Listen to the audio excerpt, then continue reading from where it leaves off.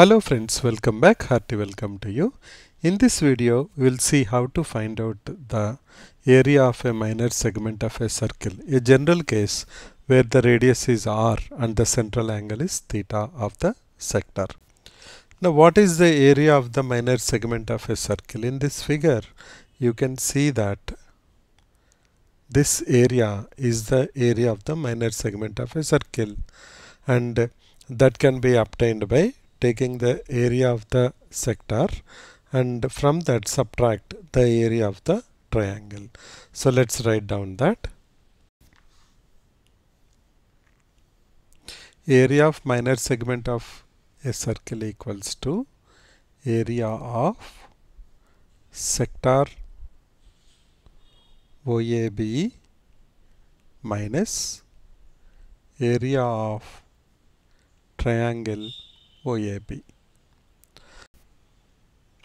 Area of sector, we know that for 360 degrees we have area of circle pi r square. For theta, how much will be the area of the sector? That we can easily know that it is theta by 360 degrees into pi r square minus area of triangle OAB. Now this we have to calculate. So let us say this triangle area is half into base into height. Let us take the triangle and try to get it here and say that we have r and we have theta by 2 and this is base divided into two equal parts and this is the height. We just need to calculate the area half into base into height. For that we will use trigonometry and we will find out first what is sine theta by 2.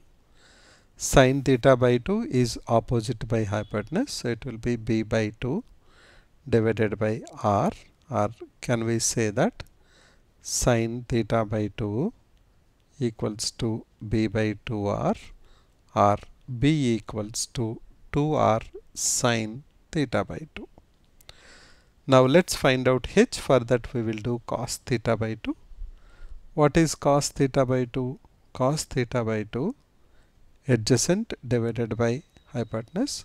So we'll have cos theta by 2 equals to h by r, or h equals to r cos theta by 2. Now we got base and height. We can go and substitute here in half into base into height. Half into 2r sine theta by 2 into r cos theta by 2.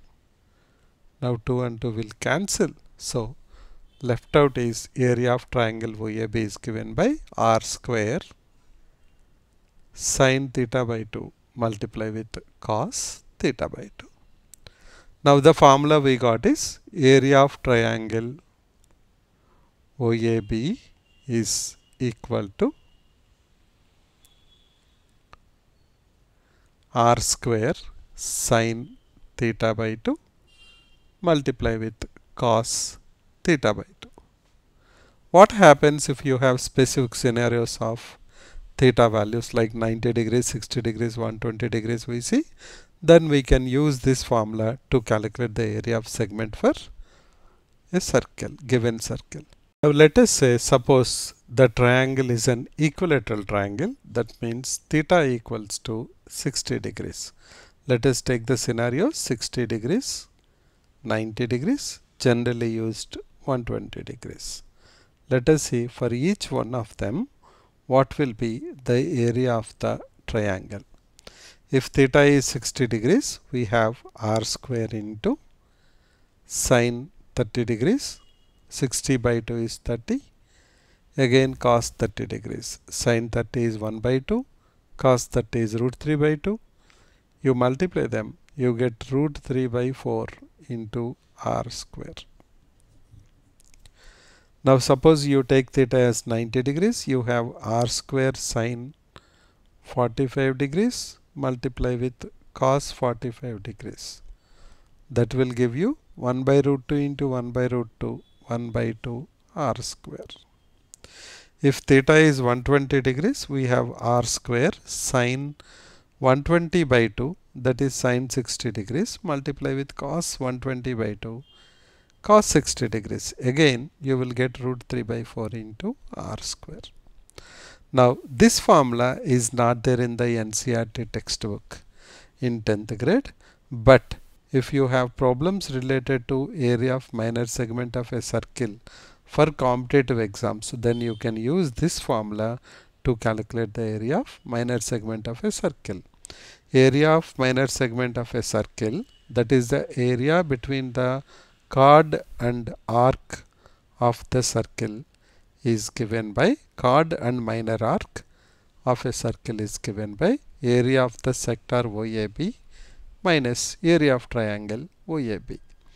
Area of sector OAB we know that is theta by 360 into pi r square minus area of triangle OAB, given r is the radius and theta is the central angle.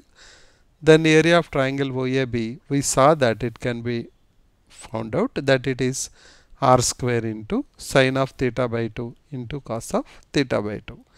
If theta is 60 degrees, the area will become root 3 by 4 r square because it's an equilateral triangle. If theta is 120 degrees also, we'll have the same area, root 3 by 4 into r square. If theta equals to 90 degrees, then the area of triangle will be half into r, or half r square. Or using the formula also, we can see that, which is equals to half r square. Now that's how we can calculate the area of minor segment of a circle. Now how to calculate the area of major segment of a circle? So other than this part, remaining whole circle area you want to calculate, that is our major segment, which is nothing but equals to area of circle minus area of minor segment.